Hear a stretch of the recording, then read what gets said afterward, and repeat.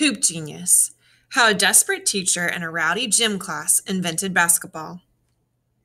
John Coy, illustrations by John Morse.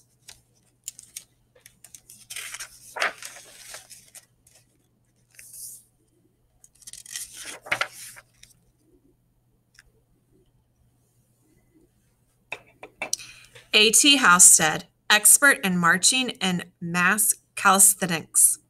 R.A. Clark, gymnast and apparatus expert.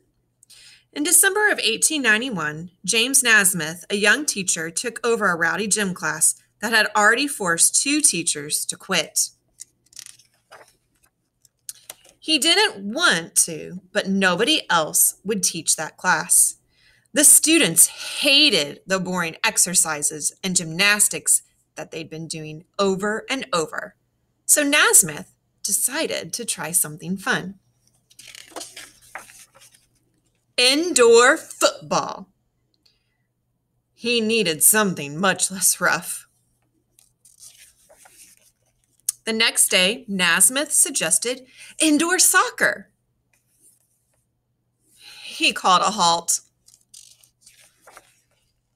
In desperation, he turned to his favorite sport, lacrosse. Nothing was working with this group. You see all the new injuries that are popping up from picture to picture? Naismith felt like giving up, but couldn't. The boys in the class reminded him of how he'd been at their age, energetic, impatient, and eager for something exciting. He needed a totally new game where, to avoid tackling, no running with the ball was allowed.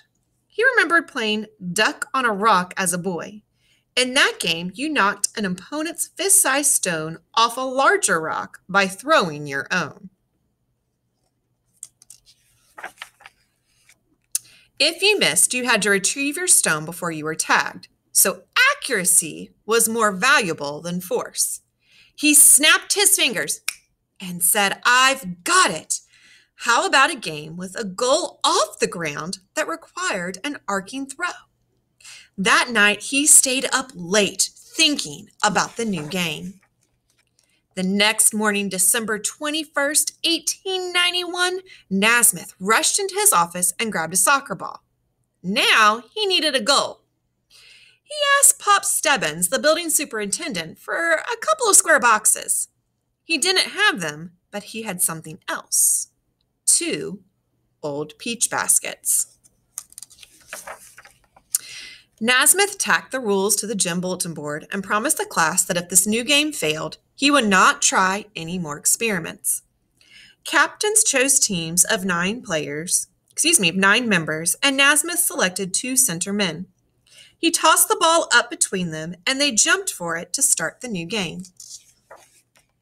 Because the men had never played before, Naismith called many fouls for holding, pushing, and tripping. After 2 fouls, the player had to sit on the sideline until the next goal occurred. William Chase launched a shot from 25 feet that went in for the first and only basket of the game. When Naismith blew the whistle to end the game, nobody wanted to leave. The next day, the students lined up eagerly for the game. They played hard but avoided fouling because they wanted to stay on the court. When students went home for Christmas vacation, they taught the new game to their friends. Soon, people in cities, small towns, and on farms were playing basketball.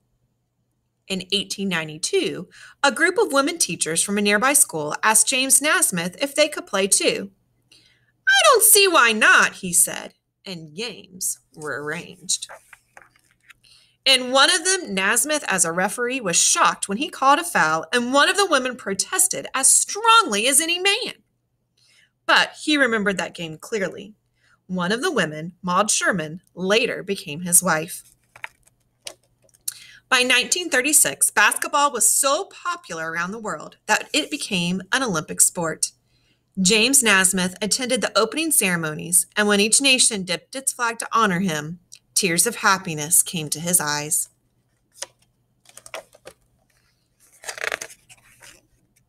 The end.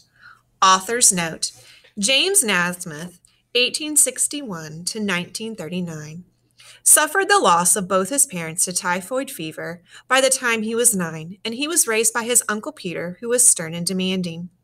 James taught in school and dropped out at 15 to work in logging camps. But he returned to school, studied hard, and graduated from McGill University in Montreal. He attended the International YMCA Training School in Springfield, Massachusetts, and accepted a job as a teacher upon graduation. The YMCA, Young Men's Christian Association, was quick to recognize basketball's potential, and by 1892, the organization was helping spread the game around the world. A number of people shared valuable information with me about James Naismith and the creation of basketball, including John Gossett, who showed me the original stone from Duck on a Rock and connected me with John Dunn, who led a memorable tour of Naismith sites around Almonte, Ontario.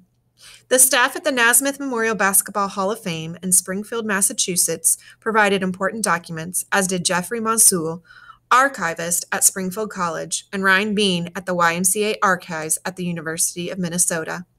Thank you to them, and above all, to Dr. Naismith and that rowdy cloud for this great game.